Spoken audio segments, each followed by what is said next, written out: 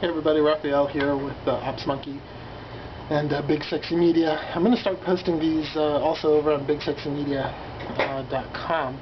But the thing that I wanted to talk to you about today is about the situation that's going on with Bill Hurd Chevrolet. I don't know if you guys know this or not, but Bill Hurd used to be the largest Chevy dealer in the nation, and they filed for bankruptcy just the other day.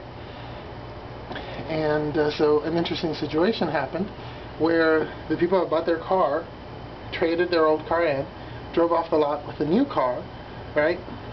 Usually the dealership will then, if you owe a balance on your old car, they'll write out a check, pay off the old loan and roll it into your new loan or something like that.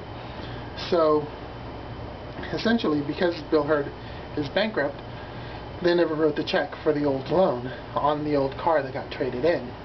And since they're bankrupt, they're not in operation, and so they're not issuing titles to the people that drove off in the new cars. Now, you might think, oh, well, party on. But no, because what happens is that now these folks have to pay off their old car and make payments on the new car.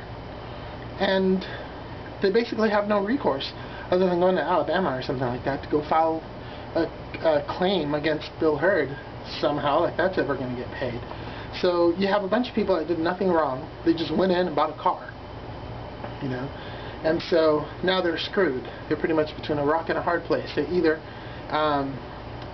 make payments on two cars, their old car and their new car, or they just make payments on the new car, in which case the old car goes into default, goes into repossession, their credit gets screwed, or they file for bankruptcy, in which case their credit gets screwed. So, and since they can't get titles on these new cars that they bought, they can't resell them. They can't get out of those loans. They can't do anything with it. They're stuck. So I think that's a really, really bad thing, and I don't see a lot of chatter about it, and so I thought I'd bring it out into the open.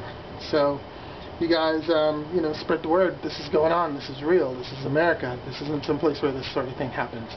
All right, so that's all I have for today. You guys have a happy Thanksgiving, and come see me at opsmonkey.com or bigsexymedia.com. All right, thanks. Bye.